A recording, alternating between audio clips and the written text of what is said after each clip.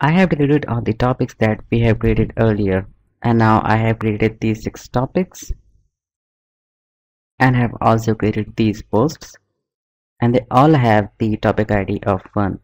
So in this movie, instead of these topic IDs, we would like to show the title for this topic. To do that, go to your editor, inside the app directory, go to the view, and then the posts, and then index.cdp. In CakePHP, that's simply very easy.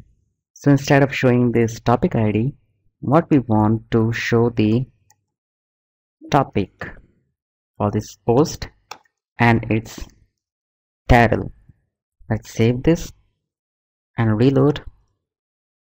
And now you can see the title for this topic because our posts variable contains all the information about the particular post and its related topic. To see that clearly, we print out that array.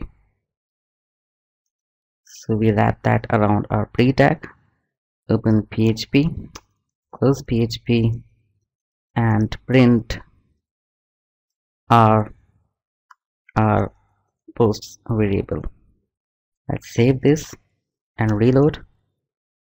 And you can see that that array contains all the posts, like this post, its topic ID is 1, and this is its body, but that also comes with its topic, and the topic has all the information like its ID, user ID, title, visible, created, and modified too. So this is how CakePHP works. Go to your editor and remove this pre-tag, save this and reload, and you can see all the posts. In next movie, we'll manage our site systematically.